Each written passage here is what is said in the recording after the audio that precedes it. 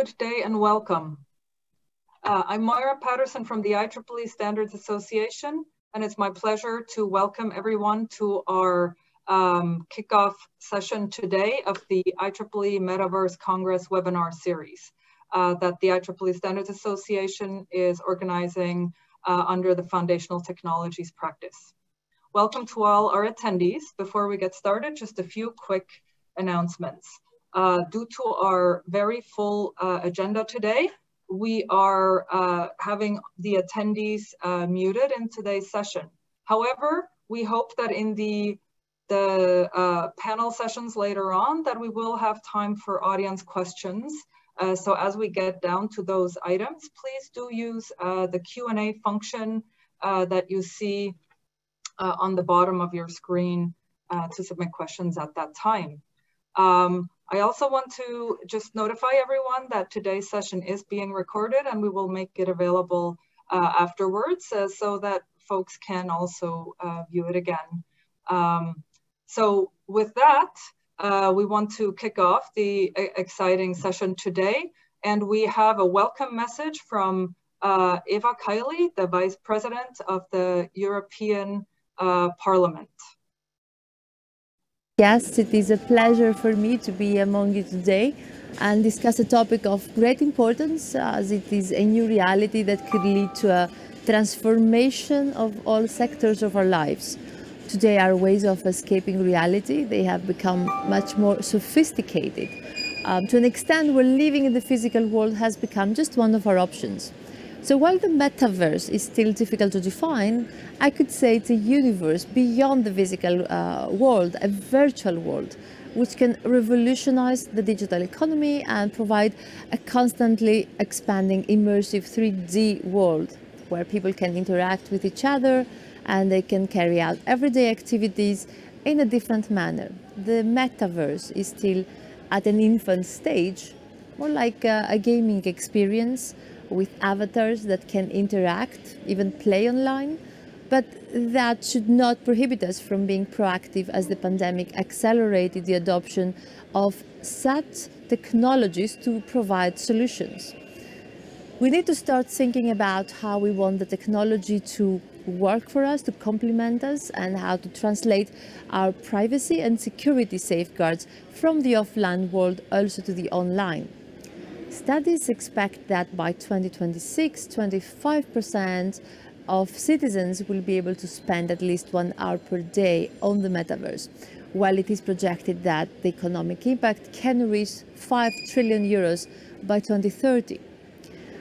In the end, technology is not good or bad. It is about how we use it, how we harness it, and how we can integrate safety and privacy standards by design to achieve the benefits of such technologies. The metaverse might be able to advance our society in many ways.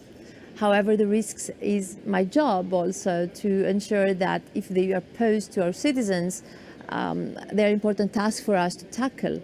One of the most prominent examples of the metaverse innovation and application is education. It can transform how people learn in different fields. In healthcare education, we can use metaverse to have medical students being trained and having an experience of remote surgeries. In the field of psychiatry, it can be used by practitioners for virtual therapy, and it can indeed help patients overcome conditions such as agoraphobia by exposing them in controlled virtual environments. Private companies are already working to revolutionize this workspace within the metaverse. They can even build virtual offices where you can eventually provide an accurate alternative to the physical one. There is an experience that maybe all of you have that is similar, traveling in 3D like the Google Earth and visiting museums or places that you cannot visit otherwise. The COVID-19 pandemic has been a catalyst for the digital transformation, and we learned a lot of lessons from this pandemic. Remote work and digital events, they are rapidly being tested also now in the metaverse in case we have to face a similar challenge. So aside from the large tech companies that build and experiment on the metaverse, This space is now attractive to gaming companies and also brands that are globally known, like Nike, Adidas, Ralph Lauren, even Hermes. They see opportunities in their digital products to attract a younger audience and achieve more sales, even if this means in digital form, so you don't even need to order something offline, but you can use it for your avatar, you can use it for your digital presence.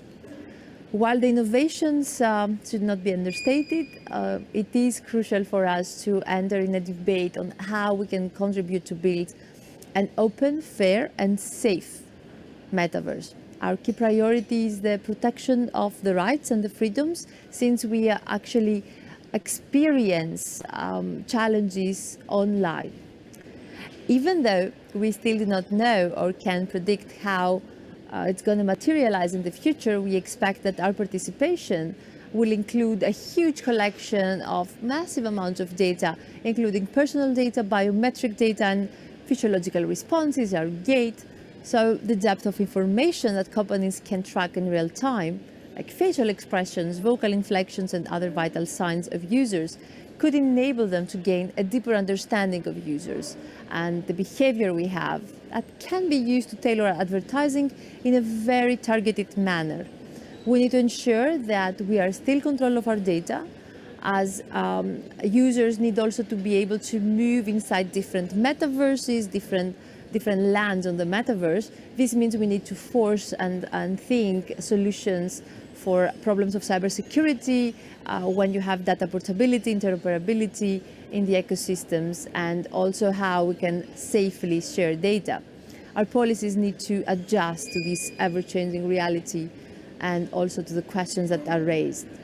Who is collecting those? How can we ensure that we understand the liabilities and that it's not involuntary, and that we are not constantly being subjected to subliminal advertisements and intrusive profiling?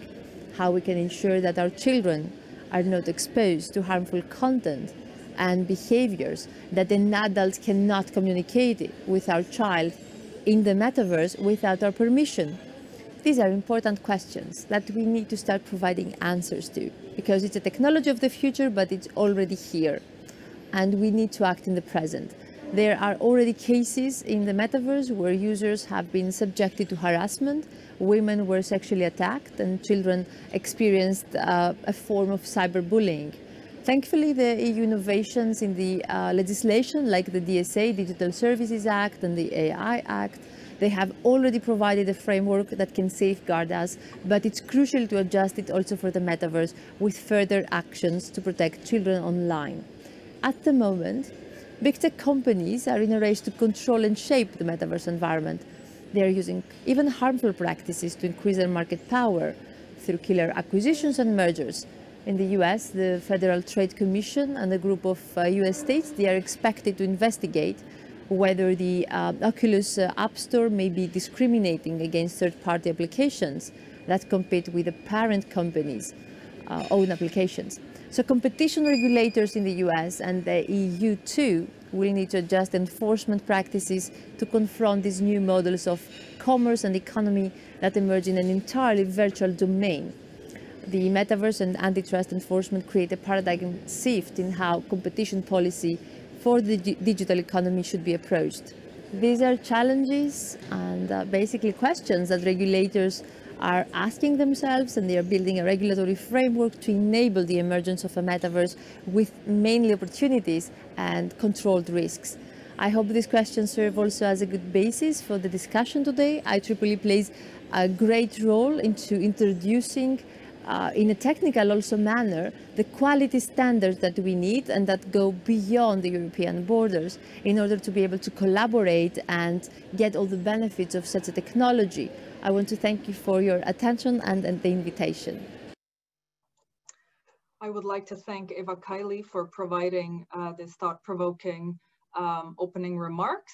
And next, I would like to invite Yu Yuan, the President-elect of the IEEE Standards Association, to share his view of the metaverse landscape and outlook. Yu Yuan. Thank you. And I'd like to thank again for Eva's visionary opening remarks. It's certainly our great honor to have her kick off our IEEE Metaverse Congress. So I'm going to talk about Metaverse landscape and outlook in the next 20 minutes, I hope.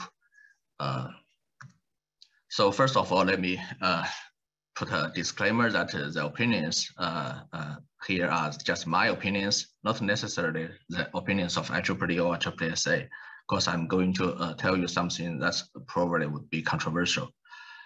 So first of all, we all know the metaverse is now a very hot buzzword. Brief history includes several major events. First of all, this keyword, this term was coined by Neil Stephenson in his book, Snow Crash back in 1992. And then we have Second Life released in 2003. Which is recognized as the first embodiment of the concept metaverse. And then we have Roblox, they went IPO in March last year, 2021. And it also identified several features of the metaverse in their prospectus. And lastly, last October, the company Facebook renamed itself to Meta. So it actually added to the, I would say the discussions and the trends about making the metaverse a mega trend. So, but with that being said, many people are talking about different definitions of the metaverse. And so let's take a look at the origin of this term. Actually, last month, the author of the book Snow Crash, Neil Stephenson, in his tweet, he said, in my book, it's all VR. So this is sort of the origin of the term metaverse. But in order to be comprehensive enough to accommodate the advancement in the last 3 decades, I put together a definition which is shared on my screen. So it's basically about metaverse refer to a kind of experiences in which the outside world is perceived by the users as being a universe. So why we are talking about perception? Because to be is to be perceived. We know about that. Even our current universe or our current world, you can say that it is based on your perception. So my definition is based on the perception. The outside world is perceived as a universe. And in addition, there are actually 3 different types of metaverse. Either it could be a different universe, we call that virtual reality, or it could be a digital extension of our current universe, we call that augmented reality or mixed reality, or it could be a digital counterpart of our current universe, we call that digital twin. But talking about the metaverse, there are many features. People actually have been adding different tags onto the concept of metaverse. So here are the features I selected. Named after the universe, a metaverse shall be persistent. In my opinion, this is the most important difference between virtual reality and the metaverse. Of course, named after the universe, the metaverse has to be something persistent. Otherwise, the objects or contents created by users in the metaverse will not be lasting, and then will not have any consequences or meaningful values. So persistent is the only necessary feature for the metaverse. And then we could say that the metaverse should be massive, comprehensive, immersive, and self-consistent. Talking about self-consistent, because we are talking about a universe, no matter it's a real universe or a digital universe, it has to be self-consistent in terms of all the objects within that universe will interact with each other, complying with physical laws and are not driven by anything outside of the universe. That's what we call self-consistent. But you can see in my picture, there's a line between internal and external. So that's something people typically confuse. So when we are talking about the features of a metaverse, we should distinguish what are the features that a user could perceive internally within the metaverse, and what are the external features, which means the infrastructures, the systems, the software, hardware supporting or enabling the metaverse. So we have ultra realistic as another internal feature of the metaverse, and we have accessible and pervasive as external features of the metaverse. Lastly, we say that metaverse may be decentralized. That is because, in my opinion, metaverse does not necessarily have to be decentralized, but it could be. So I put decentralized right on the line because it could be as an internal feature. We can have decentralized applications, scenarios within a metaverse, and also it could refer to the decentralized infrastructure that supports a particular metaverse. So in another sense, because I have been working in the virtual reality area for many years, so in another sense, I would say that metaverse is simply persistent virtual reality. Based on persistent virtual worlds, we can have virtual senses and actions, and we may have virtual assets.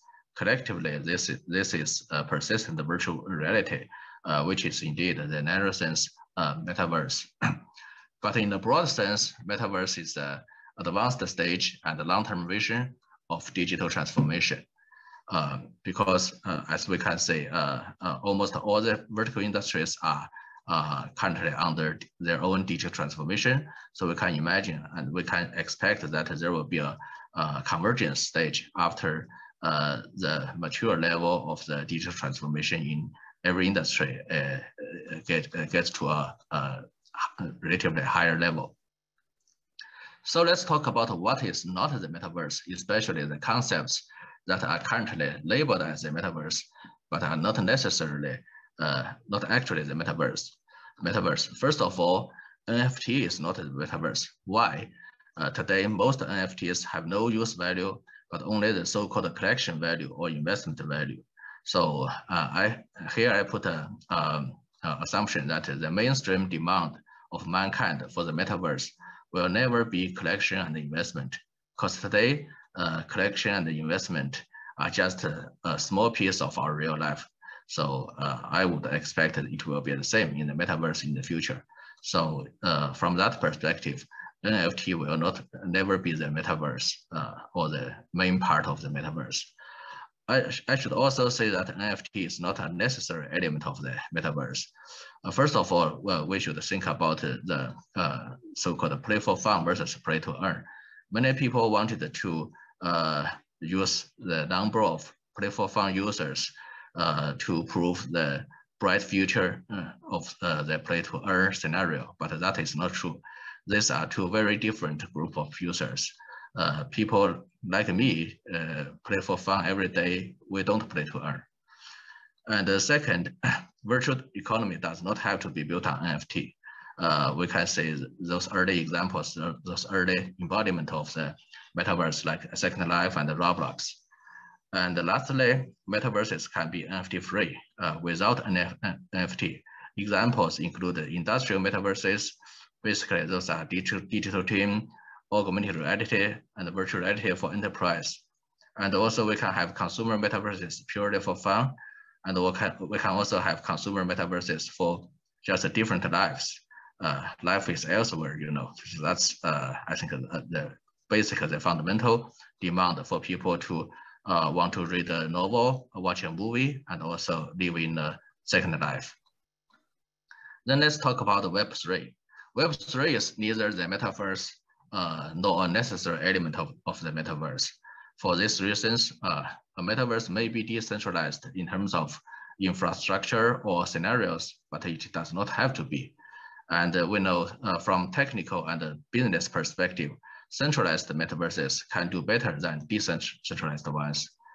And Web3 advocates typically talk about ownership, but what really matters to users is use and service, not ownership. Especially if we think about recent propaganda, when we are telling people that they do not need to own their own house or car in the era of sharing economy. Why should everyone own a portion of the metaverse? So that's ridiculous. And I also wanted to add that Web3 itself may not have a bright future at all. First of all, Web3 is not Web 3.0. That is a game of the language.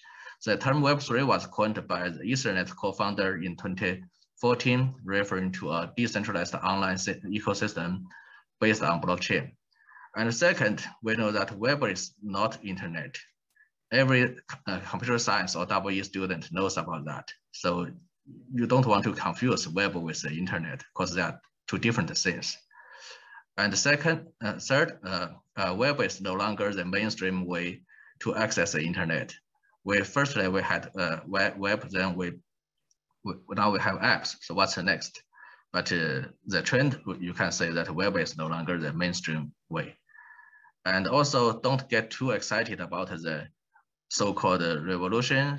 Says that Web 1.0 is about read only, and Web 2.0 is about read and write, and 3.0 is about read, write, and own. That is a fake history. That is a history invented by Web3 advocates. The internet was never read only. If you say internet was read only at the beginning, have you heard of BBS? So lastly, we have new concepts. Web 5 and Web 6 are coming. So I'm not talking too much about this, but just my opinion that Web 3 itself may not have a bright future at all. Not to mention that it wanted to claim itself as a core element of the metaverse. That is not true. So here I'd like to share with you my metaverse landscape, technology landscape. So I don't want to put those supportive technologies as metaverse technologies such as computation, storage, communications, data, and intelligence. Those are very fundamental technologies. Their advancement could bring benefits to many other technologies and applications above.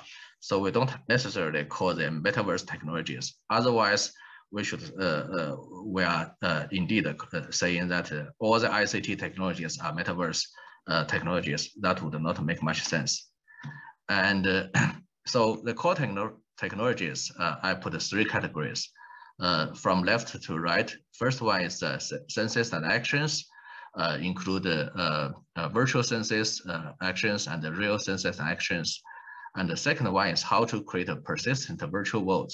I call that persistent computing. You can say that we have technologies addressing different engines, physics, graphics, and sounds, and different technologies to generate content, like professional generated content, user generated content, AI-aided professional generated content, etc.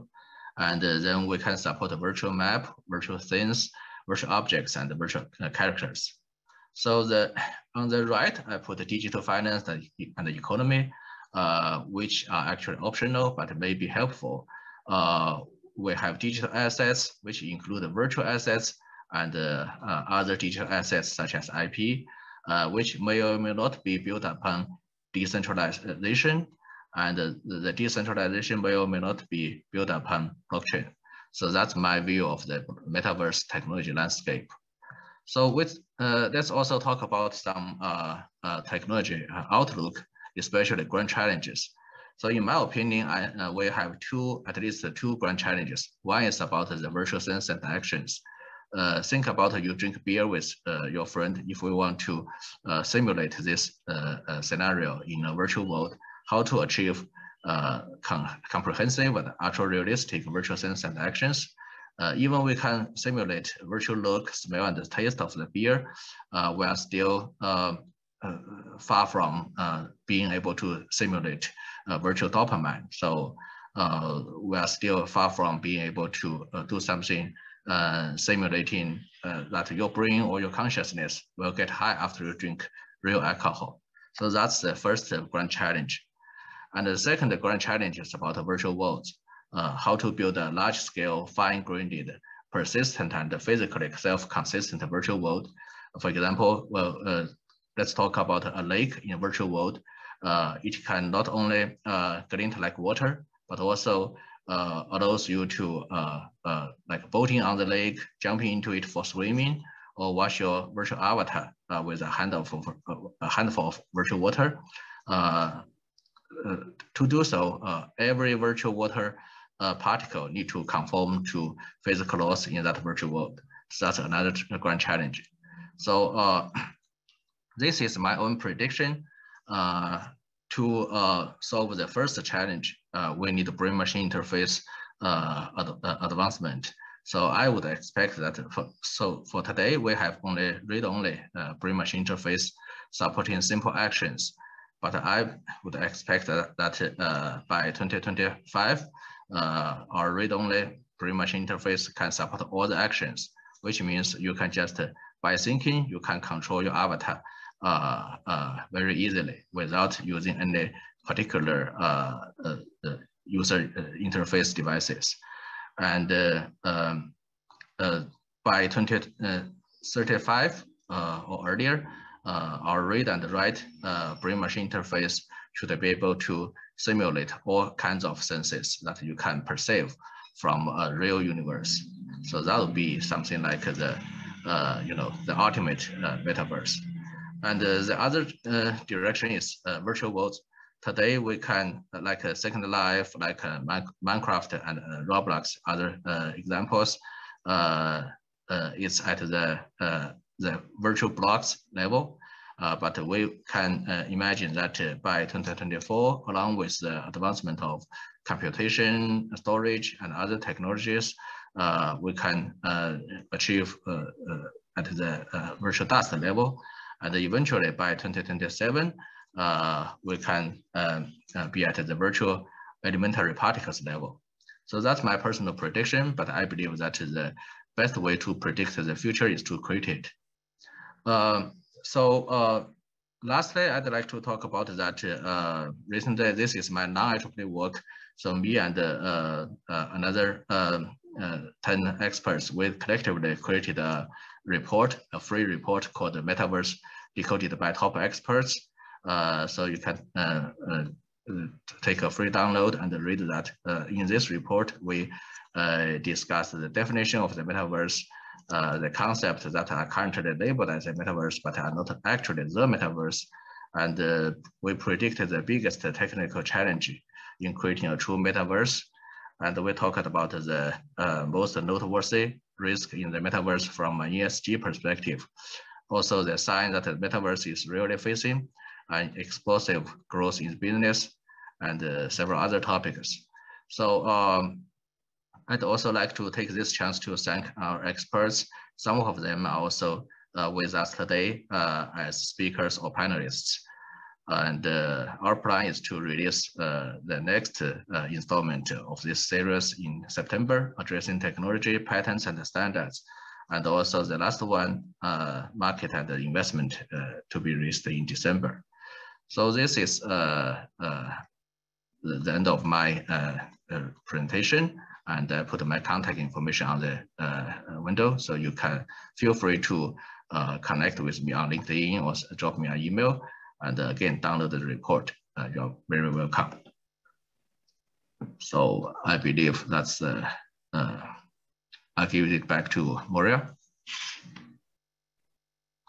Great, thank you for sharing that broad overview and also help setting the stage for the discussions today. From Tom Furness, the grandfather of virtual reality, about, well, through the store window. Tom, please go ahead. Well, this is an interesting title of Looking Through the Window. And some thoughts about the importance of standards as we progress. Certainly, Juan has already mentioned a number of these things. And it's clear as we go into this very complex interaction between the real world and the digital world, that we need to have a way to guide ourselves through this, a map to help us. And the standards are going to be a very important part of that. But let's go back in time, about 50 years ago. Here is a young Tom Furness. I must have been about 8 years old at this time. And I'm actually looking through a window into a store. And we didn't have television in our home, but my parents would often take me and my brother to these appliance stores, and we would look to the window at the television sets that were there. And as I watched these programs, I was thinking, good grief, this is amazing. Just think of the idea of having a movie theater in your home and what that can mean. And you can go turn it on anytime, and you could interact with that at least one way of watching these programs. So I was thrilled at the prospects and even anticipated what it must be like to have that happen. And about 3 years later, it did happen. And it was marvelous to have that other entity in our home that brought the world to us. Now, it was pretty crude at the time. The local television station was over 150 miles away, and the picture was sort of fuzzy and things like that. But still, Mr. Wizard's Science Secrets was my most favorite program. And it got me started on the trajectory I'm on. Well, let's fast forward a little bit, another 20 years. And I finished university in electrical engineering and was commissioned as an officer in the Air Force.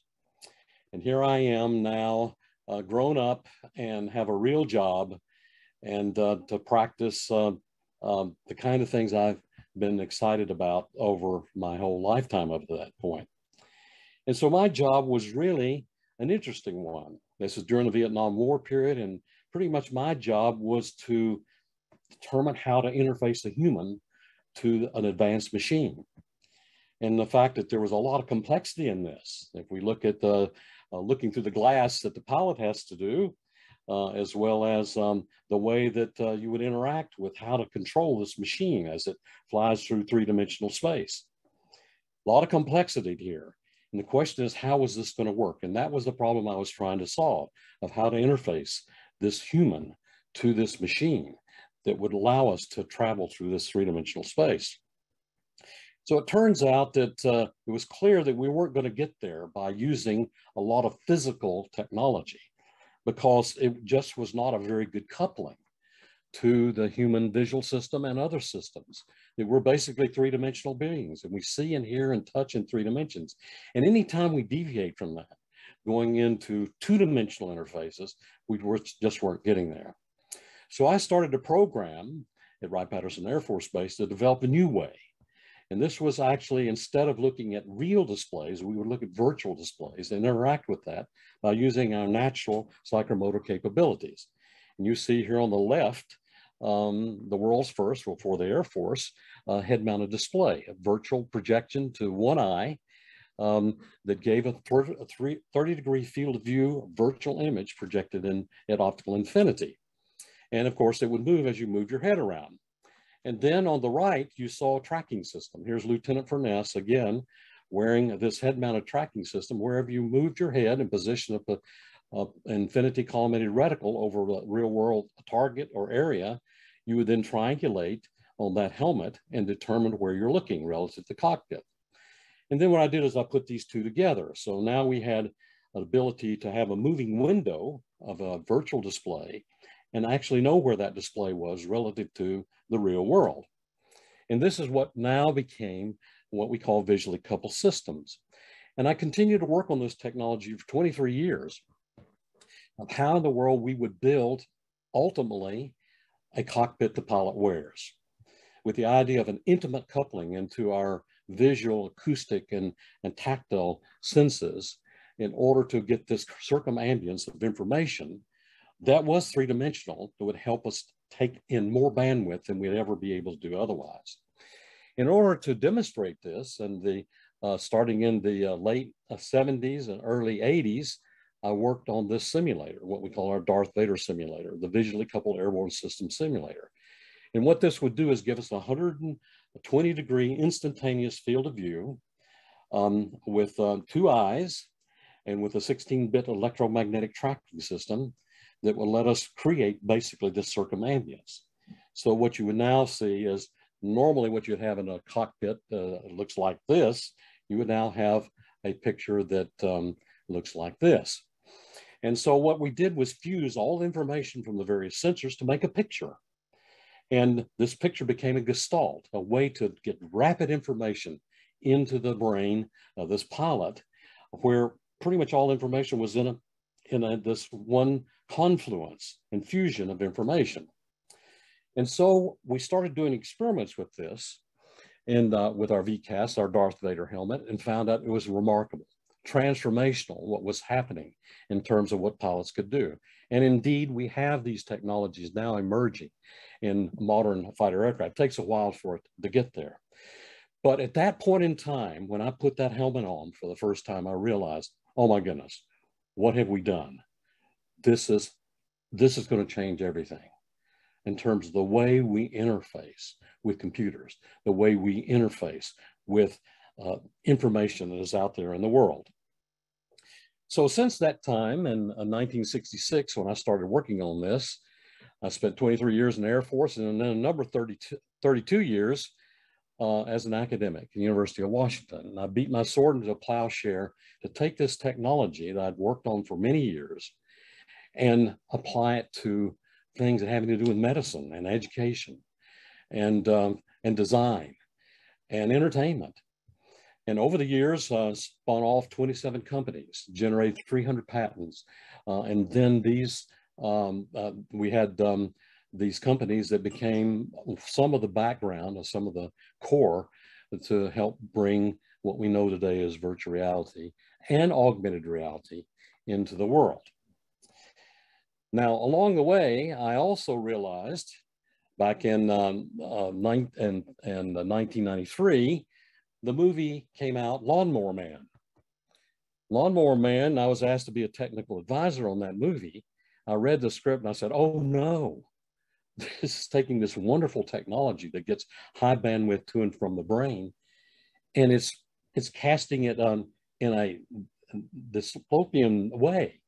We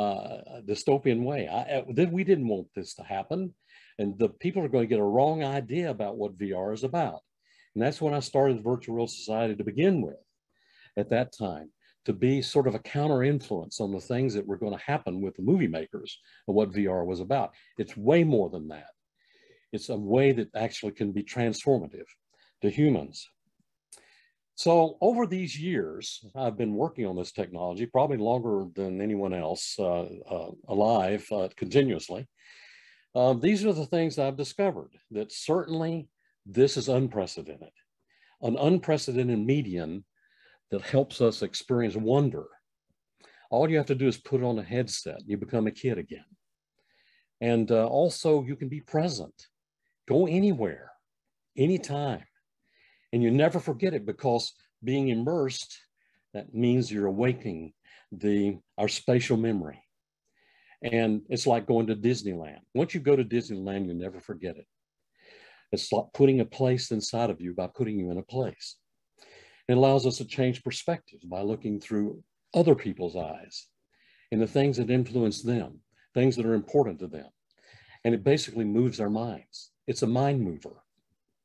So these were the things that I learned, but at the same time I learned, oh my goodness, what we've done is unlocked, it's like splitting an atom, an incredible amount of energy.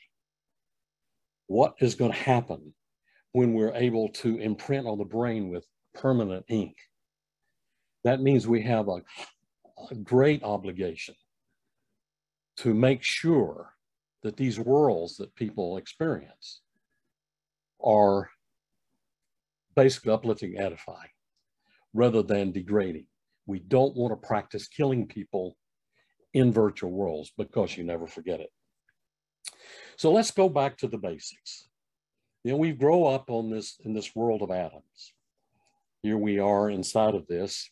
We have our red circle, which is our body, our sensory end organs, things like that. And inside of that, we have our gray matter, our brain, and our mind, and we interact in this world of atoms. There are other people there that we interact with through our sensory, perceptual, and cognitive capabilities and memory. So we also have created, of course, worlds of bits.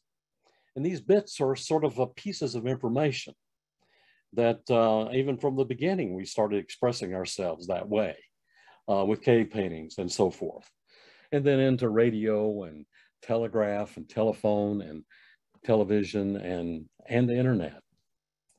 And so the way we would interact our world of atoms to the world of bits is through some kind of window, a medium that allows us to basically take that in, that world of bits, into our world of atoms. So we had this bi-world connection. And so the old way was pretty much one way in terms of, especially with the television. It wasn't interactive. The telephone was a little more interactive, and the telegraph, of course. But indeed, what happened, of course, is when we went to the new way of actually what I call fondling bits, like with the internet, we now had a two-way communication channel to this world of bits. So we're still living in the world of atoms, but we're interacting through this media window with these worlds of bits. Now, look what's happened in the multiverse. Now what's happening is, in a way, this media window disappears. And now we are transported from the world of atoms into the world of bits.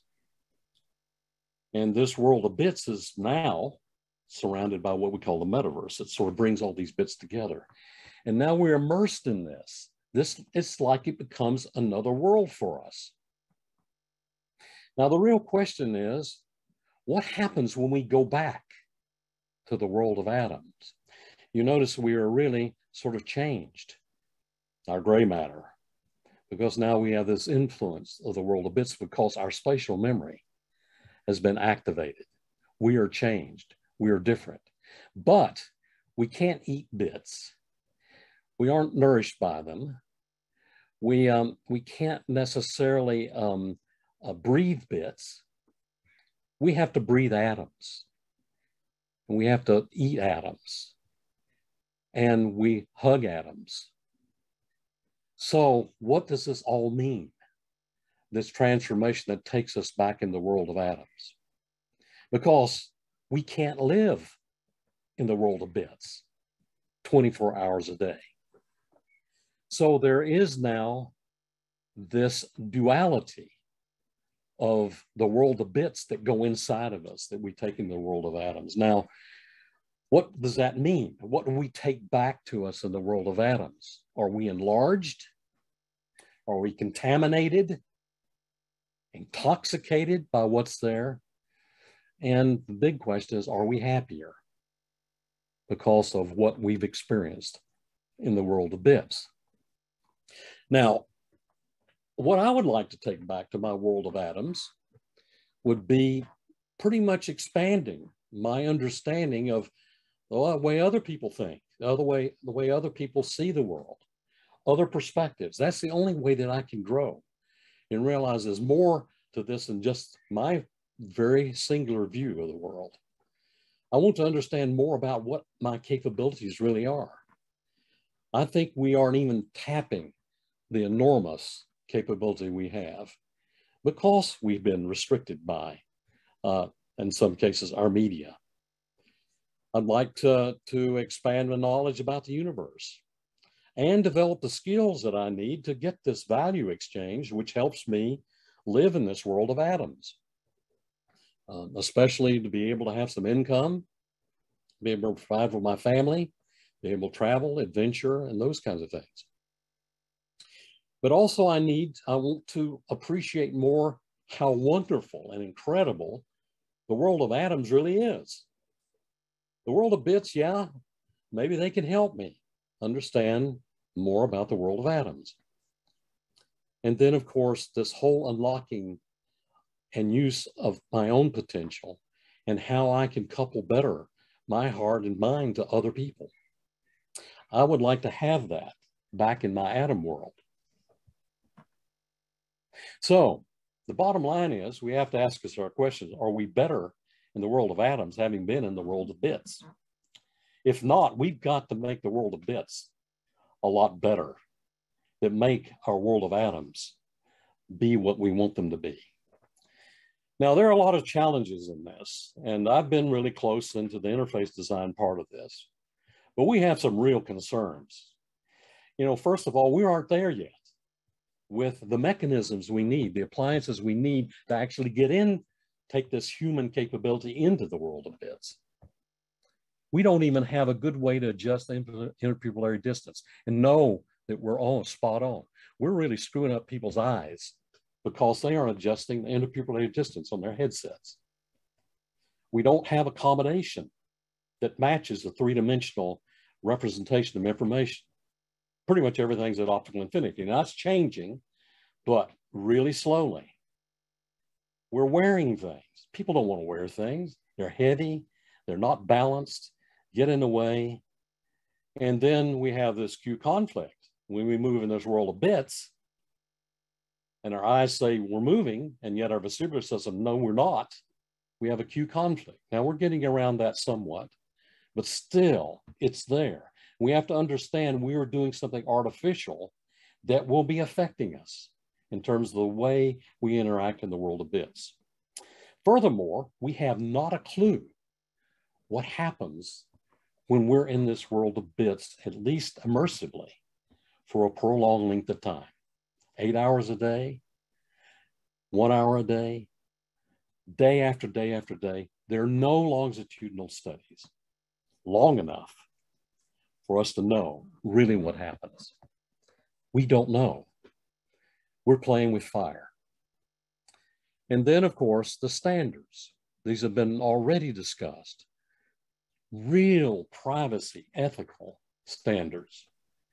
Not to mention to get all these appliances working together so they talk to each other, as we've seen already.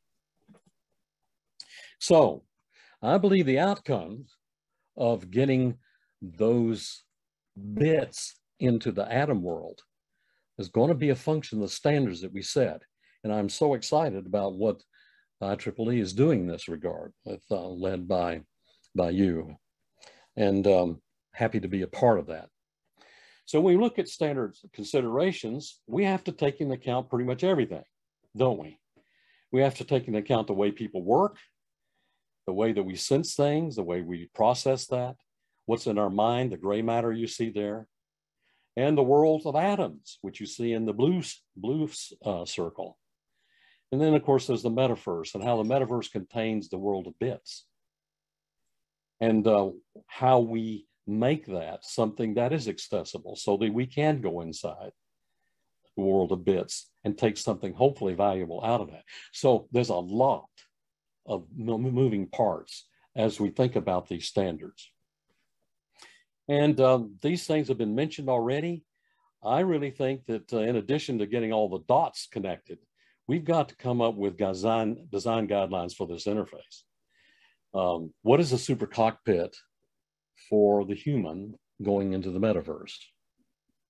And we have to do this in a way we don't constrain. We have to allow for emergence.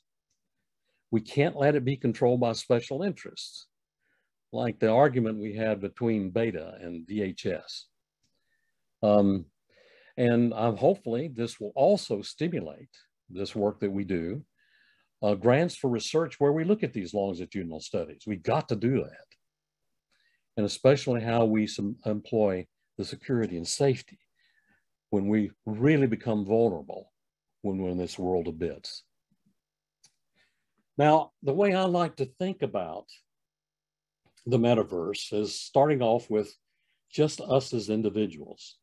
We have these amazing talents and skills and things like that. Let's think of ourselves as musicians. We, probably all of us in this room, have been perfecting our ability to play our instruments over many years. We're really good at it. We're good soloists, and each have our own contribution we can make. But the real fun part is going to be the symphony hall, where we come together to play our instruments. And we want to play our instruments in concert with the other musicians. So we create a symphony that lifts all of us, that helps us become more than we could ever become by ourselves individually. And the metaverse can provide that symphony hall for all of us to come together to do that. Even ones who don't know how to play their instruments yet, we can help them learn to play those instruments. So the questions then come from that. Well, who writes the score for us to play? Who is the conductor? Where is this symphony hall? These are questions we have to answer. One of the things I've been trying to do since that time in 1993 is to build this virtual world society, which is really a nonprofit, to be the conscience of what we're trying to do in the world of bits, to awaken our minds and to link hearts, to lift humanity. We want to be this National Geographic Society of the mind, be able to bring our hearts and minds together to solve these problems. We have a number of projects underway that we're hoping will help promote this metaverse activity, including projects in homes around the world that will help families understand how they can use this and for education in the home, building these centers of learning, and other activities that we hope will help, including an Alliance for Good. We're bringing together these partners that help us do that. So we have thousands of people who are really conscientious about wanting to do good and wanting to use the metaverse for that. So we certainly have a pull that goes along with the push of technology to get us to this point. So thank you very much for that. I hopefully that, I know that's a sort of a 50,000-foot view of the situation, but I have high hopes, especially now that IEEE Standards Association is involved in this, similar to the work that was done with AI, and I'm hopefully we'll have an opportunity to continue to work together with all of you. Thank you very much. Thank you, Tom. And yes, we can hear you, Steve. So thank you, Tom, for sharing your insights and the 50,000-foot view. Now we will transition over to Steve Mann. Steve, please start sharing your screen so that we can hear your presentation. Thank you very much, Steve. My name's Steve Mann, and I'm just going to mix in my slide deck and put picture-in-picture at the lower right of my video feed. And so I want to talk today about XR, the origin and future of the metaverse. See if you can you bring it up there? Just see if I've just got somebody here monitoring to make sure that it's coming up on that, so that we can close the loop around it. Okay, so now let me go to the next slide. So I've been designing, building, and inventing these wearable computers since my early childhood. And I guess I've been living in the metaverse since I was about 12 years old. Although we didn't call it the metaverse then, but it's just been part of my everyday life and part of my own identity and living in my everyday existence, as you can see from my past, including, my passport and everything, and how I was defined as, some people called me the world's first cyborg or something like that, although cyborgs have been around for many, many years. I was born in Canada, and I took this invention down to MIT about a year before the word metaverse was coined, but it was basically the metaverse in some sense. And my immediate, the first thing I did is went to the strobe lab, because that was where I've always had a fascination with, and met with Charles Wyckoff. And Charles Wyckoff and I in 1991 defined XR as any combination of a virtual environment with reality where the virtual environment is responsive to a real or complex valued output from reality by way of real-time computation. And so we had this notion of XR, which we extended reality. XR is extended reality or X reality. And the metaverse, to my way of thinking, has to be built on XR because it has to be responsive to the real world. It's not VR and it's not AR either. It really has to be XR because it has to connect to the actual reality we're in at least some of the time. It can't be completely divorced from our real world. It ties to our social networks. Yes, there's virtual things, but it also has to connect to real people, real friends. And at times, not always, but at least some of the time, it must connect to the reality that we live in. And in this way, I'm defining the metaverse very short and succinct. A single, unbounded, universal, immersive XR universe. It is singular in the sense that we share it. It is unbounded in the sense that it is infinite. It is extensive, infinitely extensible. It is universal in the same way. Not only is it single, but it's universal, and it's immersive. At least it can be. It's not necessarily always immersive, but it must have the possibility of at least being immersive some of the time. And this single, unbounded, universal, immersive XR universe is something that we used to call, back in the day, Connected Collective Humanistic Intelligence, or HI, Humanistic Intelligence. Marvin Minsky, the inventor of AI, together with Ray Kurzweil, chief engineer of Google, and myself, the three of us wrote a paper on this, kind of defining it that way. So this is kind of going back.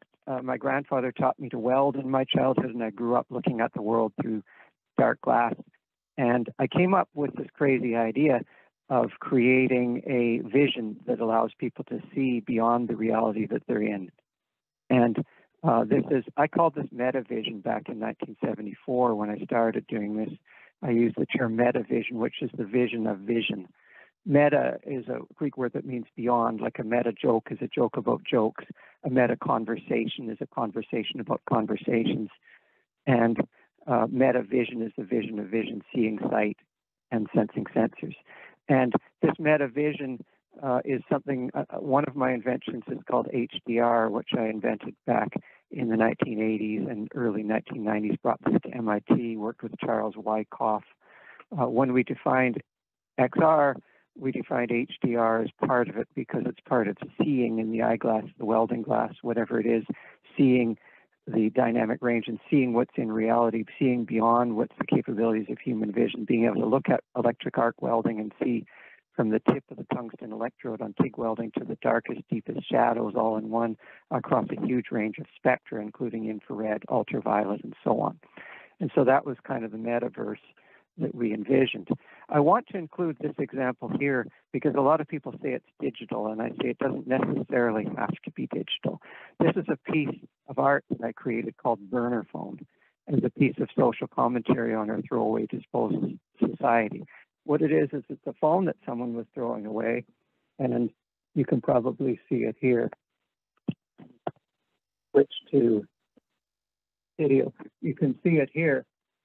There is a phone here that was thrown away, and I've got the waveform from that phone burned into this piece of wood with a laser connected to a lock-in amplifier. And this piece here is this phenomenological reality. It's neither digital nor device dependent, but it still embraces the ideal, the concept of that sort of reality. Let me switch back to picture in picture there. And so burner phone is just a good use case of what we mean by this extended reality, to be able to see radio waves, for example. The fractal nature of the metaverse is evident here. The human mind and body are inextricably intertwined, and the two work together. And you can see that the mind and body form a feedback loop of efferent and afferent nerves. We also have the Hue machine, which is when the human mind and body together. If you look at the leftmost piece, it shrinks down to human in the next diagram.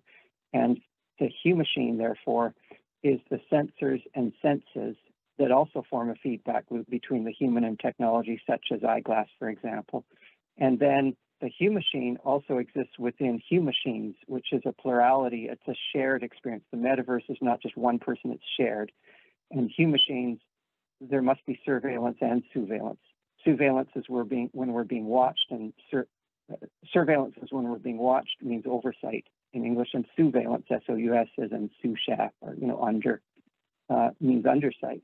And you must have both surveillance and surveillance in order to close the loop on human machines in the smart city. Otherwise, you have a totalitarian surveillance-only society that doesn't really serve the interests of individual people. So one of the things, the early example of metaverse in my childhood, one of my childhood hobbies was photographing and seeing electromagnetic radio waves in this metaverse. And in some ways, so this is something called the sequential wave imprinting machine. This is a little thing that started when I was back here. I've got some television screens and things like that. I fixed televisions when I was growing up and turned them into graph plotting machines as a fun little hobby. And eventually, when I was 12 years old, my dad got me this cathode ray oscillograph, RCA, and it wasn't working properly. The dot only went up and down on the electron beam. It didn't go left to right. So I was impatient and wanted to see something.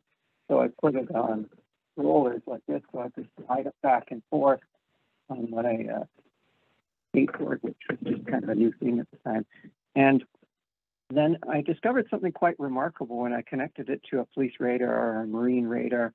I could see the waveform sitting there from that device by the Doppler shift it created, and it was an interesting discovery.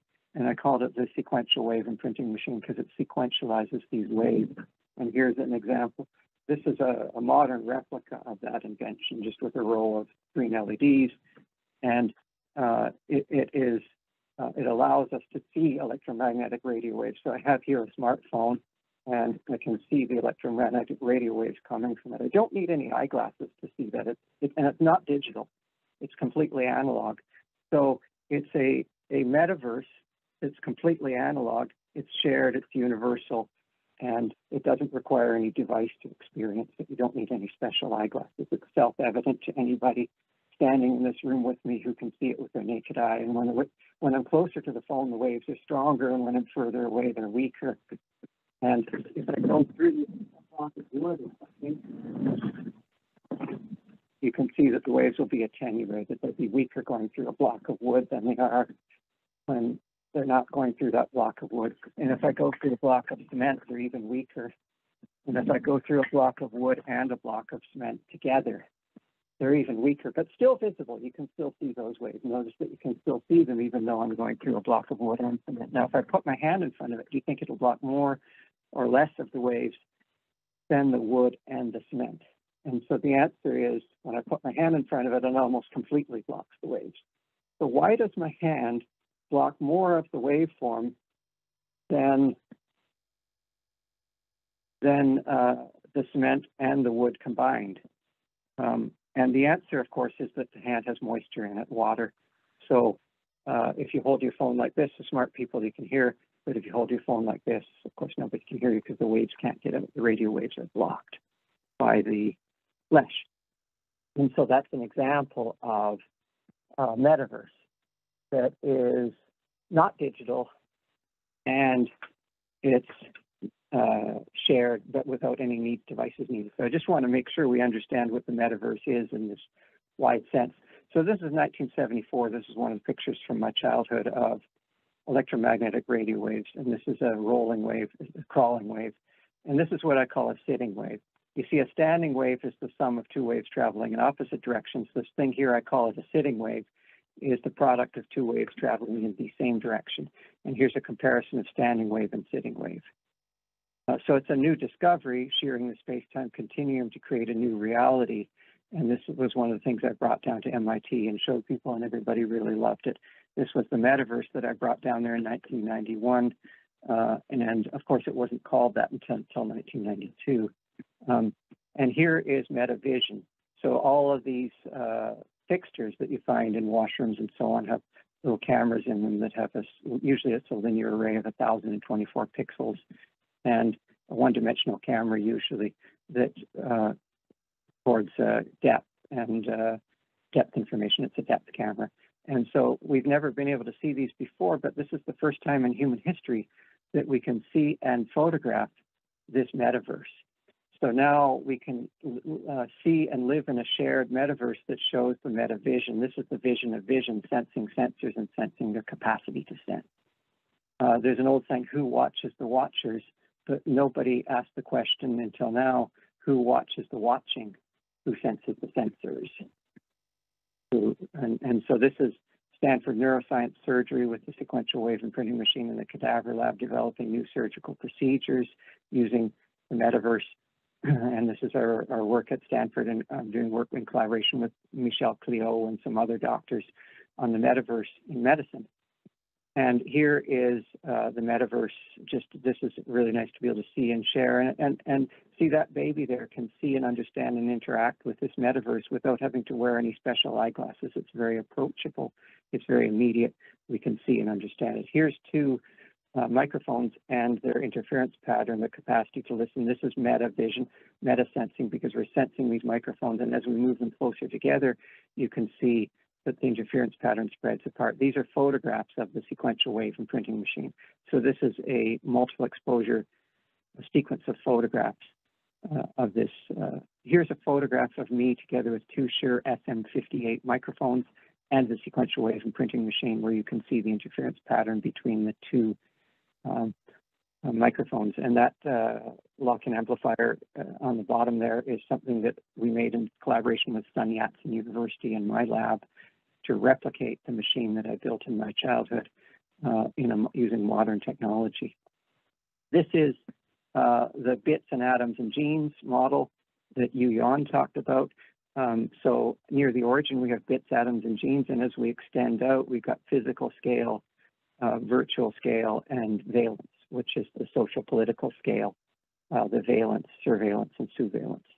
And so if we look at that, there's a fractal nature of this valence. Manfred Clynes coined the term cyborg, and he said his favorite example was a person riding a bicycle. So I have here a simple example, a simple showing the mind, selves in technology, selves in society, society in the city, and global cities. So what we have is, again, that same fractal nature of HI. And here I've used a bicycle as the example rather than eyeglasses. Same idea, though. Now, technology that becomes part of us is very evident in some humor that we look at, like very funny, Scotty, now beam me up my clothes. And this idea that clothing ought to be part of us is sort of implicit or natural or naturally understood. Even a car we think of as part of us. Like when two cars collide, as Nahom Gershon and I wrote in one of our research papers, that one person will say, "You hit me," rather than "your car hit my car." So we think of the car as part of ourselves. Bicycles, as Manfred Clynes was the favorite example, but I think largely vehicles in general can fall into that, clothes and vehicles. And in some sense, I regard a car as simply loose-fitting clothing. And in this way, I think of a car as kind of in the wearable space, and self-driving cars and smart cars are in the wearables universe that I'm interested in. More generally, I come up with the concept of environment. The environment is that which surrounds us, and the environment is us ourselves. And a spacesuit is a perfect example where that boundary is pretty crisp and sharply defined and quite important. But I take the point, I argue that cyborgs existed more than 1 million years ago. Manfred Clynes, who coined the term cyborg, says his favorite example is a person riding a bicycle, and bicycles are only 200 years old. But I think equally well, a person with a vessel could be considered a cyborg as much as a bicycle. And vessels such as stand-up paddle boards, years ago, people would stand on logs and float down a river. So more than 1 million years ago, vessels did exist. And that tells me that cyborgs have existed longer than the invention of the wheel, longer than the existence of Homo sapiens, and certainly longer than the invention of clothing. Here is what we mean by environment. This is one of those fun balls you run around on the lake in the water, and you stay inside the ball and run around like a hamster. And if we look at that ball, say sitting here in the park, and we label that, the environment is that which is in the ball, and the environment is that which is outside the ball. And the ball is 2 meters in diameter, so it has a radius of 1 meter. So we can think of a circle with radius 1 meter on the plane here, or in 3 dimensions, actually, a sphere, or ball. And the environment is shown in green here with the dotted line, and the environment is shown in red here. And the environment, I like to think of the vessel as part of the human. In other words, I like to think of the vessel as part of the environment. The vessel itself, I call that the environment, because there's no word for car, boat, plane, all those things. There's no one word that describes all of those things, so I call it environment. The container, the ball is the environment, and it defines in boundaries the environment versus environment. I want to talk a little bit about realities. There's a whole bunch of different realities: VR, AR, phenomenal reality, XR, XYR, MR, MixR, QR. There's all these different Rs. And what's most important is that I think the origin should be the sensory deprivation tank of nothingness. This is a VR float tank that we made many, many years ago, back in the early 1990s. And that VR float tank gives us the origin. It gives us immersivity. It gives us the zero at the origin. So I've got here drawn multidimensional space. Yuan and I and Tom Furness and a bunch of us wrote a paper on this. And what we have is we kind of came to this consensus that the origin should be total sensory deprivation, and reality should be one of the axes, virtuality should be another axis, and there's a whole bunch of different axes here. And the main thing is it's a multi-dimensional space with a clearly defined origin. This whole thing started, really, if we think of the world's first cyborgs, at the most primordial sense, it's all about water-human computer interaction. And for the last 24 years, we've run a conference, Water HCI, at the intersection of water, humans, and technology. And if we think of where water and humans intersect, we can swim, drink, or fish, or sunbathe. Like, we can either put the water inside us as we drink, or we can put ourselves in the water as we swim, or we can separate from it and be fishing or sunbathing by the beach. And so there's clearly defined, and Mark Matson and I wrote about this in a recent research paper, where humans and technology intersect. We've got cyborgs, and you can either put the human in the technology, like clothing or cars, or you can put the technology in the human, like implantable chips and so on. And so we can make that same taxonomy or ontology for the play between humans and technology, and likewise water and technology. The water can go inside the technology, or the technology can go in the water. On the right, we've got some simple examples here of that taxonomy. This is sort of one of my favorite hobbies. I like swimming in the winter. We swim year-round. We have a group called Swim OP, Swim at Ontario Place Facebook group. OP stands for Ontario Place. We call them swim ops. We do a swim op almost every day. And here's a swim op. And in the winter, we swim in the winter. And one of the things that we like to do, that's me on a piece of ice. I swim over to a piece of ice and paddle for a while until it disintegrates or falls apart or sinks, and then swim over to the next one. What I love about the ice is it's an ephemeral vessel. It's a fragile vessel. And there's something magical about this ephemeral boundary between us and our environment. It's the opposite of a spaceship. A spaceship is a rigid, strong vessel. A little piece of ice is the most fragile, ephemeral vessel you could possibly imagine. Putting you right in the drink unexpectedly, you're almost guaranteed to swim. Even though you're in a no swimming zone, you're not allowed to swim there. But, you can paddleboard there, and paddleboarding is like the same as swimming, more or less. And so growler boarding, as we call it, is standing on a growler-sized piece of ice. And back in 1991, Charles Wyckoff and I wrote about this, about growler detection.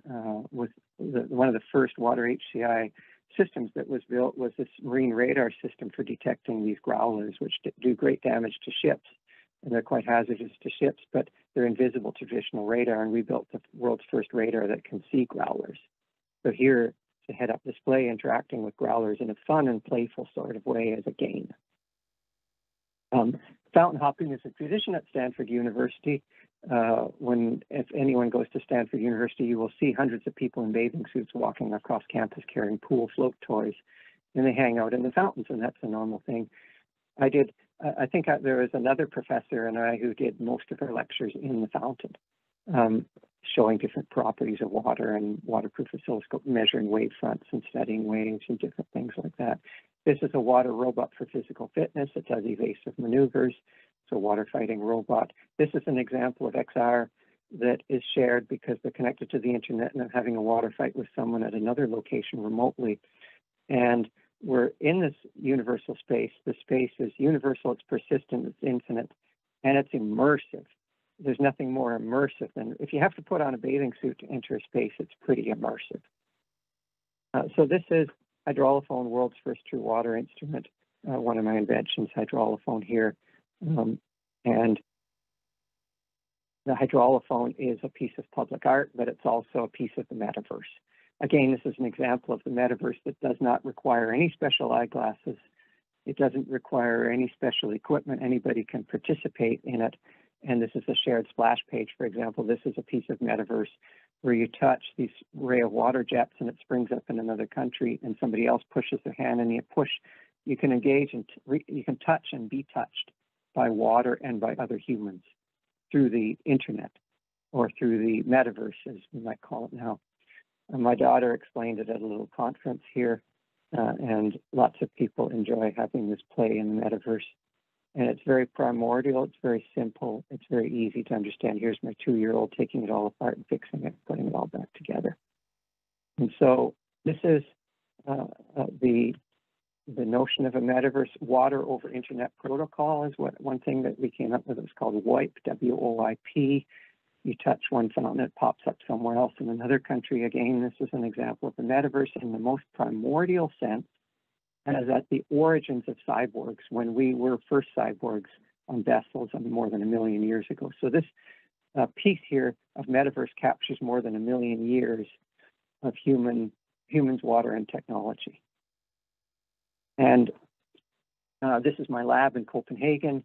We set this up as a fun little, it's just kind of a fun, playful place to be. Hydraulic coast, a safe swim OP. We do at the beach at Ontario Place, we do beach cleanup. There's all kinds of debris. We locate it using augmented reality, virtual reality, X reality really, and swim down. And like if there's pieces that are too big for me to pull out, I'll locate it and tag it, and then I'll swim down, tie a rope to it, and get a bunch of people on dry land to pull it out. There was this rusty old railing that was hurting people, so I swam down and tied a rope to it, and another fellow MIT alum and I heaved on it. Well, we got a bunch of people on shore to pull on it, and we got it out of there. And so this is the metaverse. This is fully immersive underwater XR. We call it immersivity. And water HCI, we have a swim community, swim up, swim at Ontario Place. We now have 977 members. And we're interested in water justice and indigenous rights. Like the park closes at 11 p.m. So we kind of made a joke, no stargazing, sky closed 11 p.m. Water, no swimming, fire, no campfires without paying a fee.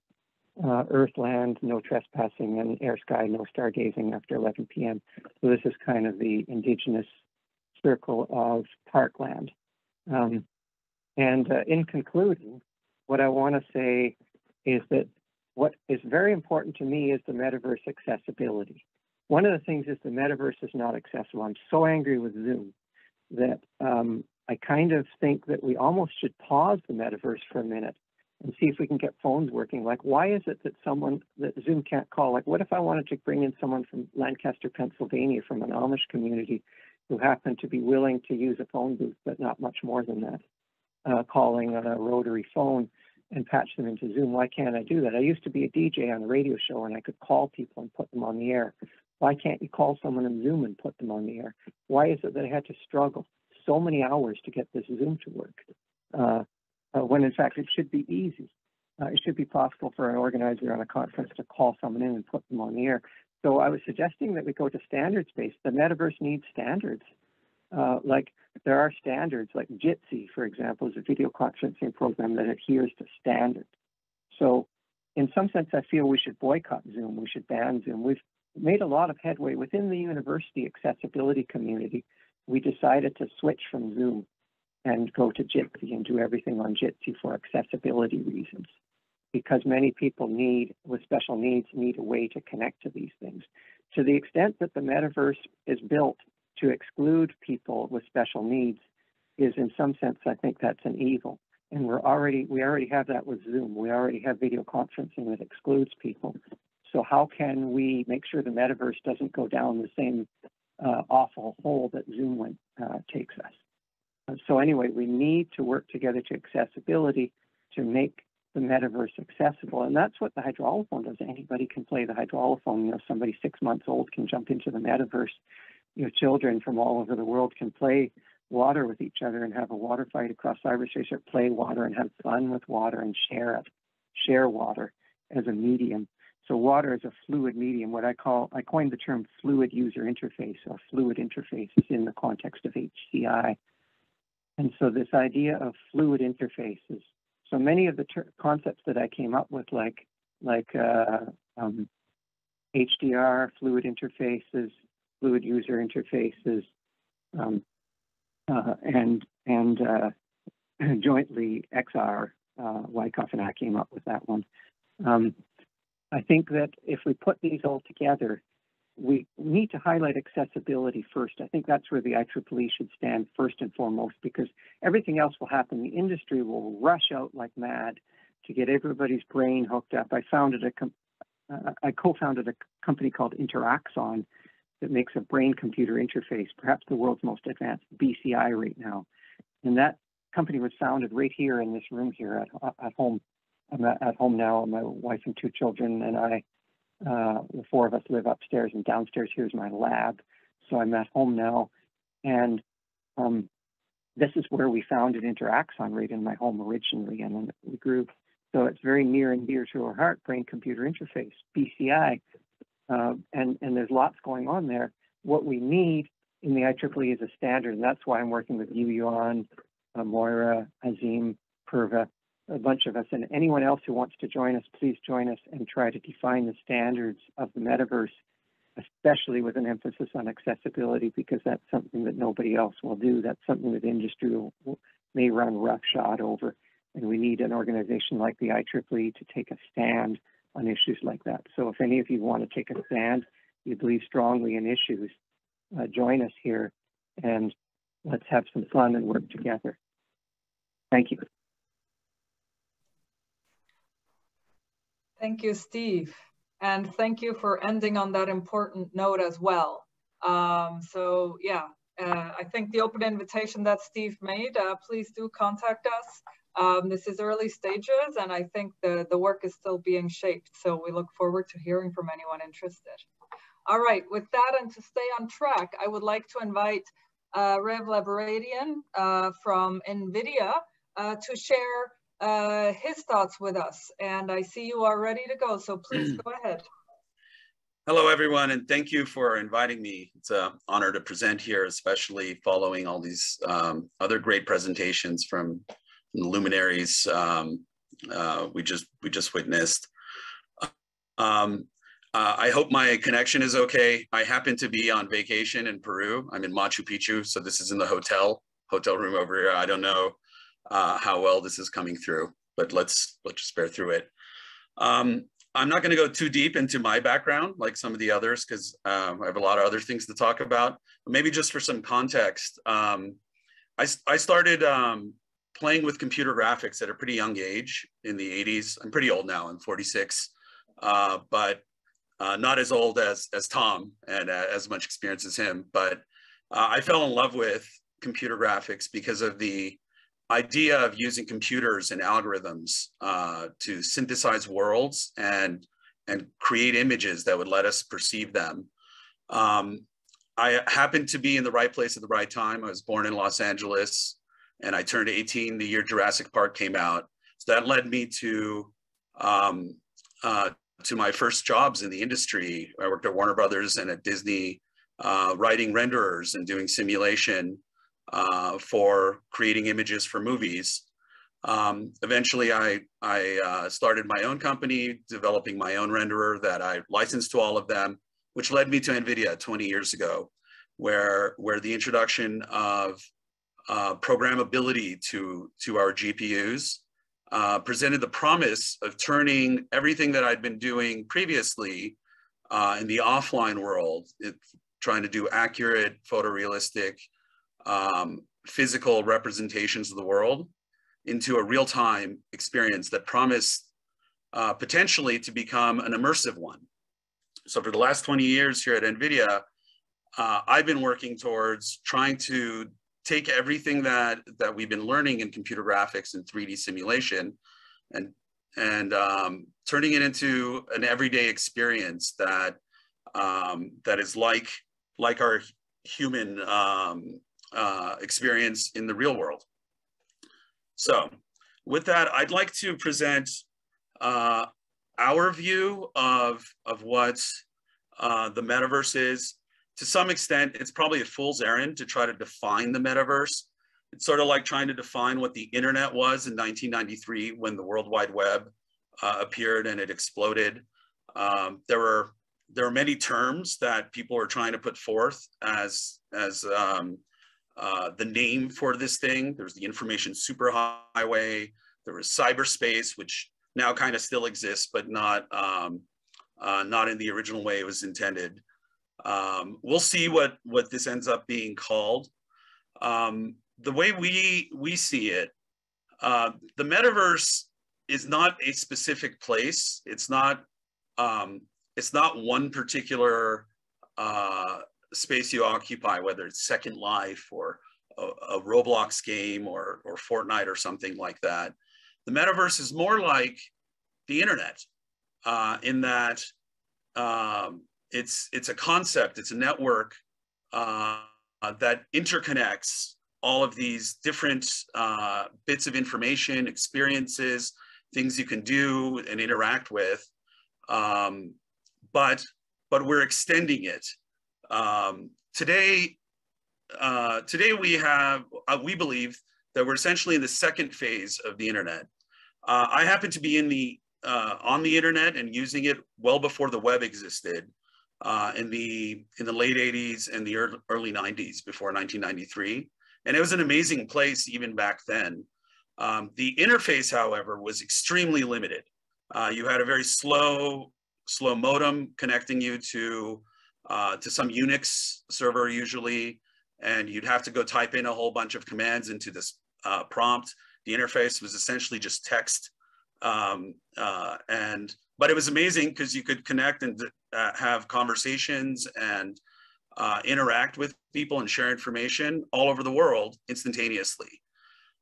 But the second phase was introduced in 1993 when we changed this interface. Instead of it being primarily just this very abstract text interface that only a computer scientist could really love, to something that was more natural and intuitive to most humans. The web introduced the ability to combine imagery with text into these web pages that could then be connected together through hyperlinks, and new web pages could be formed by composing resources and other web pages using those same links into new ones. You could embed images and text and stuff that was on totally different web servers and web pages into your own. We see the metaverse as essentially an evolution of this. The third phase is starting, and to some extent has already started. If you look at what kids are doing today in their video game worlds, what we see this third phase as is essentially a spatial overlay, a 3D spatial overlay on top of the internet as we see it today. So instead of our interface being these 2D worlds with images and text and video, it now becomes something more like, and hopefully eventually exactly like, what our experience is out here in the real world. Tom was talking about how much of our intellect, our thinking, our memory is tied to 3D space. I mean, we're creatures that have evolved to really live inside these 3D worlds and perceive them and operate on them.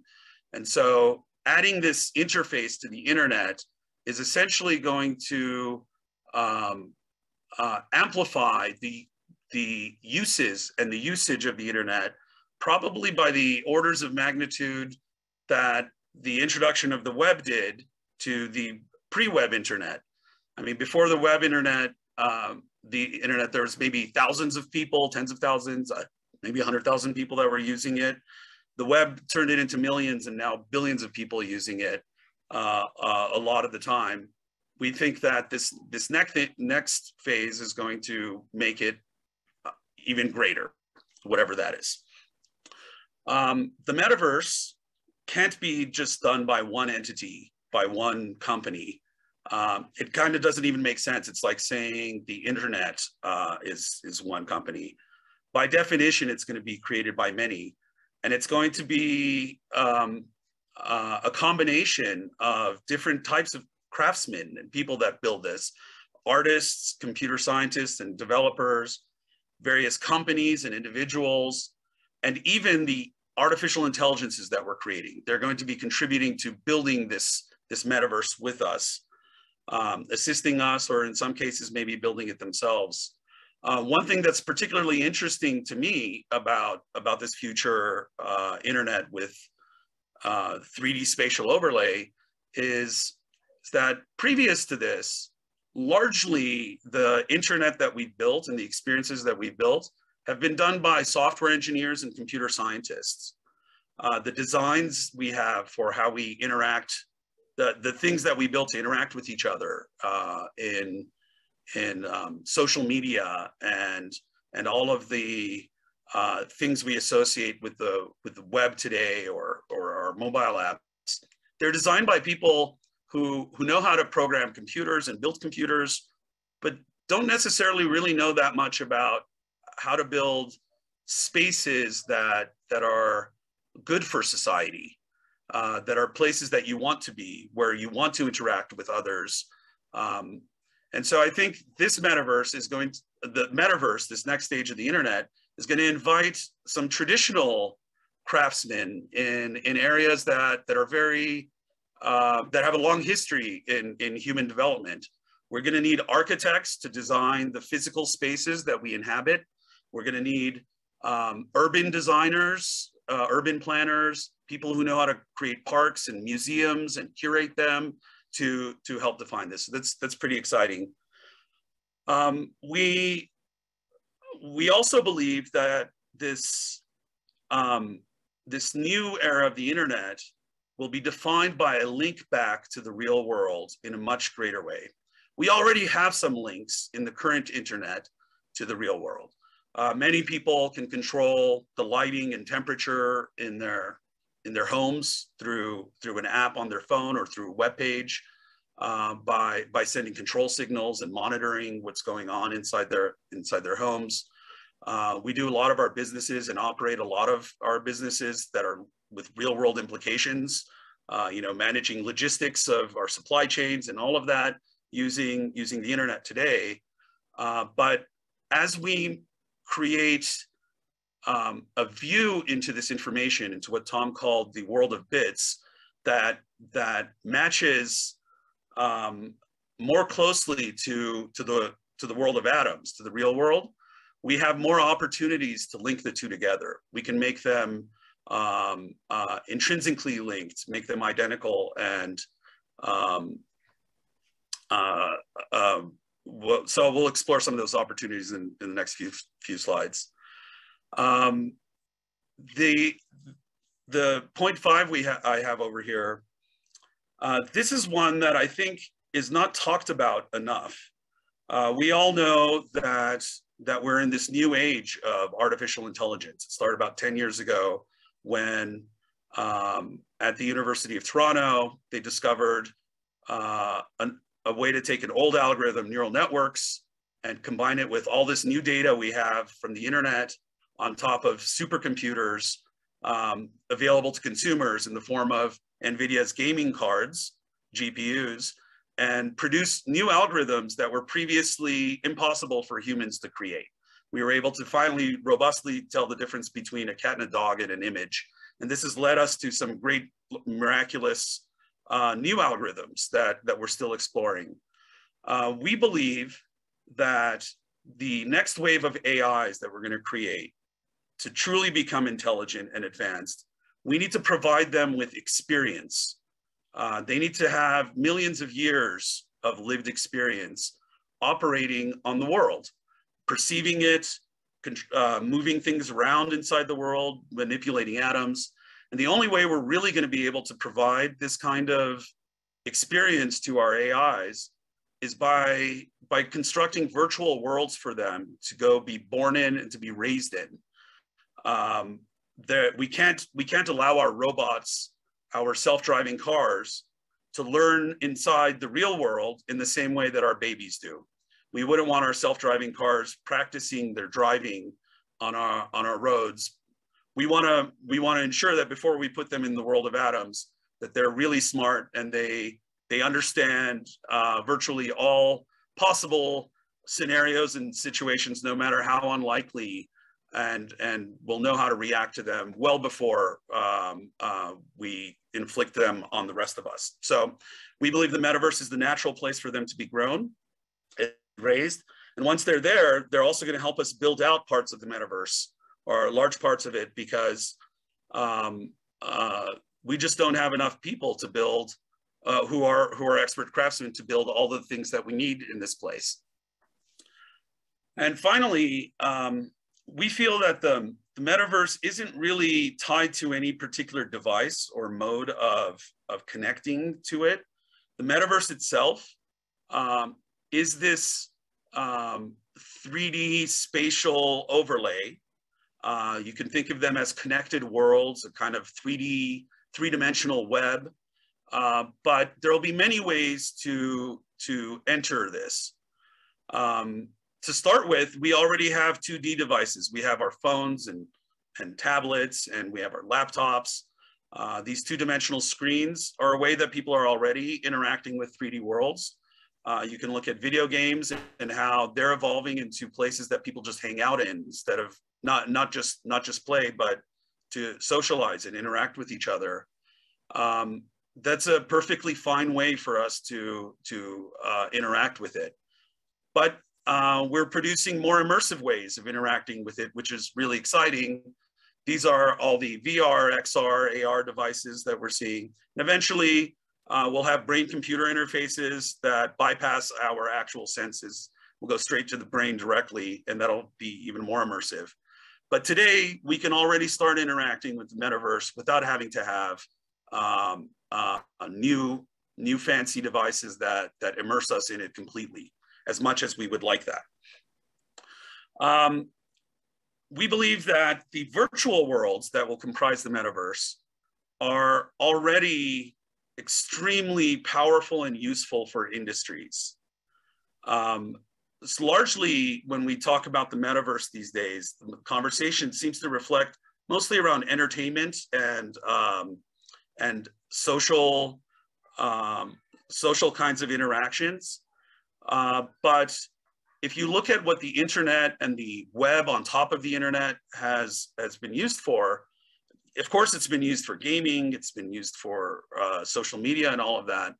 But the implications of the internet and the web were far greater and continue to be far greater than just consumer type experiences.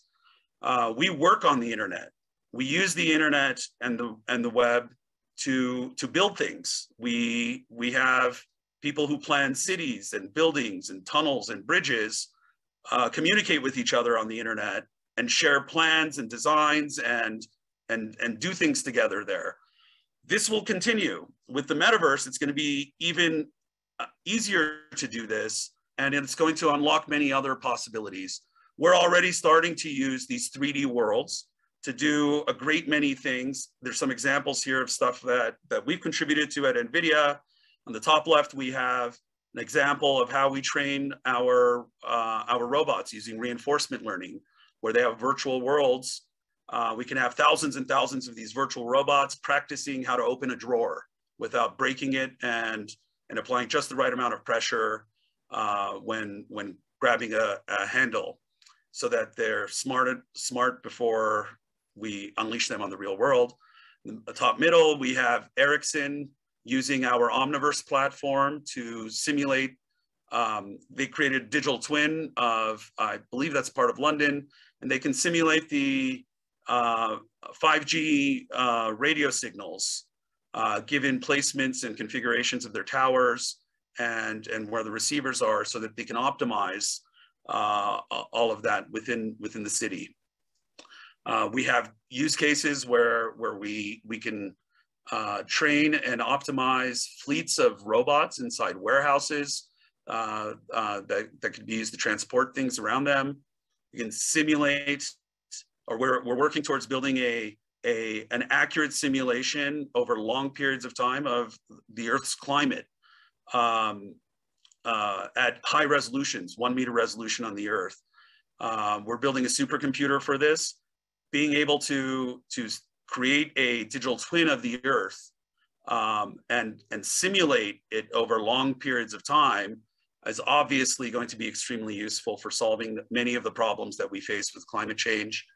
The bottom there, we have work we've been doing with Siemens Energy on building digital twins of power plants so that we can predict when there's going to be failures and fix them well before it becomes a problem, increasing the efficiency and energy output of these plants. And finally, at the bottom right, we have our autonomous vehicle simulator we call DriveSim, where we build a digital twin of various cities and places that don't actually exist in many cases, so that we can train and test our autonomous vehicles for billions and billions of miles well before we deploy them into the real world. Simulating these virtual worlds is extremely hard. We've been working on technologies and research towards building these virtual worlds and representing them with physical accuracy, as well as simulating them for decades now. And it's still a grand challenge. It's probably the most challenging challenge of all time in computer science, because if you think about it, simulating everything in the world is kind of everything. There's nothing past that. So we will be working towards this for decades to come, and probably never reach a complete simulation of everything in the universe totally accurately. But the steps along the way are still extremely useful. If we can build accurate enough facsimiles of the real world, then we gain a lot of superpowers. In order to create these virtual worlds and simulate them and make them useful for us, there's a few things we need. One of which is rendering. Now, when most people think about rendering and 3D rendering, they think of it as largely a superficial thing, you know, for creating pretty images that you might put in movies or in your video games that are pleasant for us and entertaining. And that's true. I mean, those things are really cool. That's where I've done plenty of that in the past. But if you think about what rendering actually is, it's a physics simulation of how the visible spectrum of the electromagnetic spectrum, how it interacts with matter in the world. And so when we produce that image, we're simulating how a sensor of some sort receives that portion of the light field and try to reproduce the image as if it was a real camera. This is extremely useful and necessary for us if we're going to create true digital twins of the parts of the world that we care about, so that we can simulate how sensors actually perceive the world, and we can provide to the AIs that we are creating and training an accurate representation of that world, or how they would perceive it once we move their brains from the virtual world into the real world robots with real world sensors. The next thing we need in order to create an accurate virtual world that's suitable for a digital twin is accurate physics simulation. The rules of the world have to match the real world out here.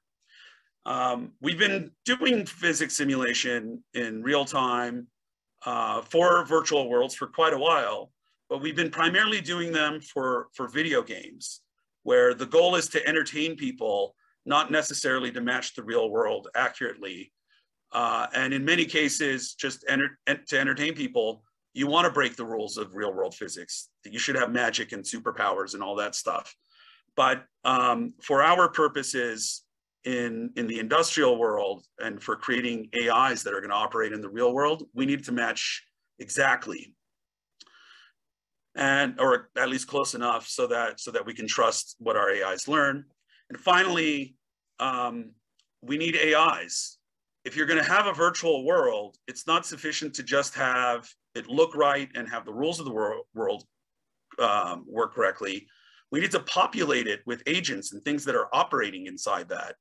Some of those are going to be humans, but there's not enough of us actually to really populate these worlds. And we need these AIs inside these virtual worlds to help us build out the virtual worlds themselves. You can think of them as the construction workers inside these virtual worlds. And so we're at this point now in development in computer science and computing, and where we are in a society where these things have all converged. We have amazing rendering technologies. Our physics simulation has gotten to a point where it's fast enough and accurate enough so that we can start thinking about doing this stuff. And in the last 10 years, AI has been developing rapidly. So when we combine that with the types of supercomputing that's available to us today, the kinds of computers NVIDIA is building that accelerate all of these specific things, rendering, physics, and AI, we now have the possibility of having real-time or super real-time virtual world simulations that can unlock a whole bunch of stuff. Where it gets really interesting is when we connect these virtual worlds with the actual physical world. So in this example here, we have work we're doing with BMW.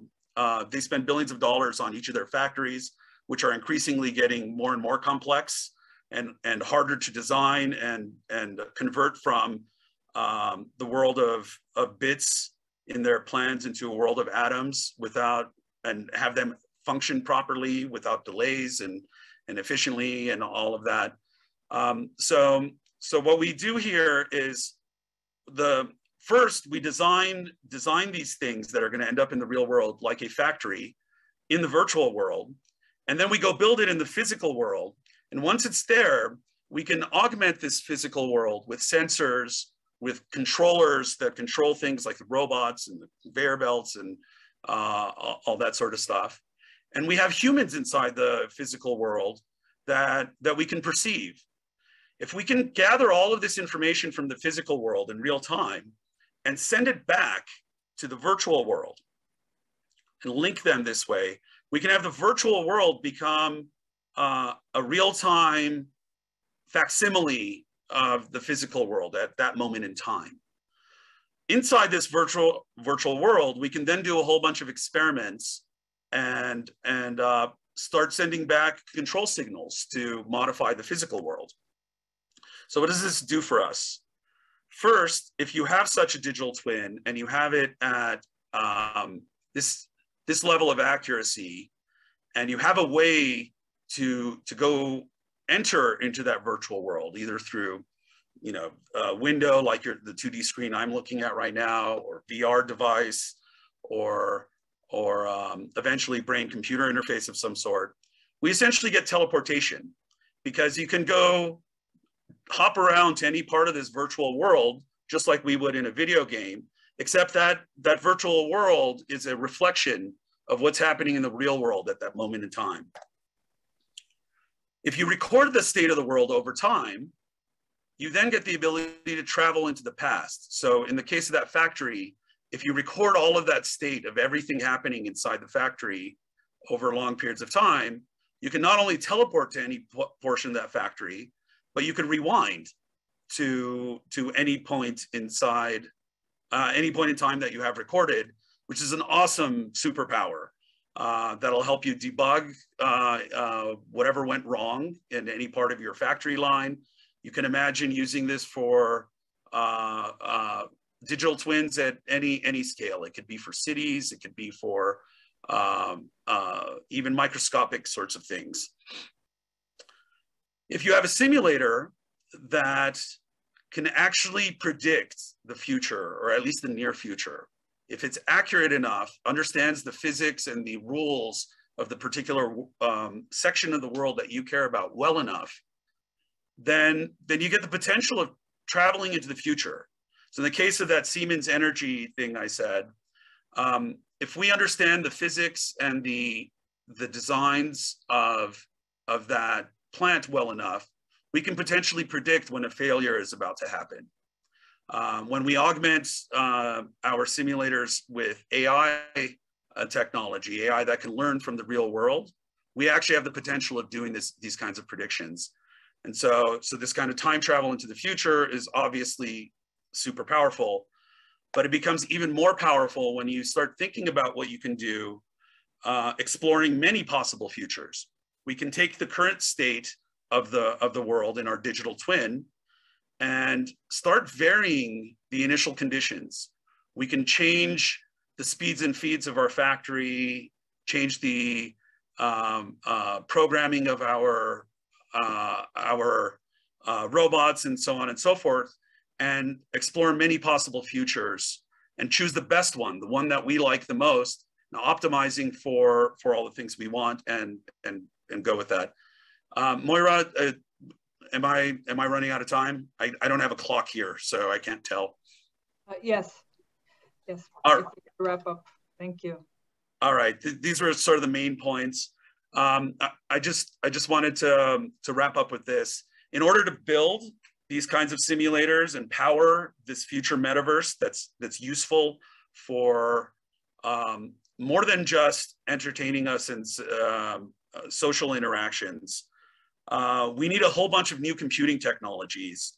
We need to have precision time systems that can deal with timing of things happening in the real world and synchronize them with stuff in the virtual world. We need computing not only inside our clouds and in the data centers, but we need supercomputing that's out at the edge, doing a lot of the heavy lifting right there at the edge where it's low latency and also can maintain privacy there. We need new kinds of simulation technology that can scale to these supercomputers and be distributed. We're working on a lot of those right now, but there's a lot more that's needed.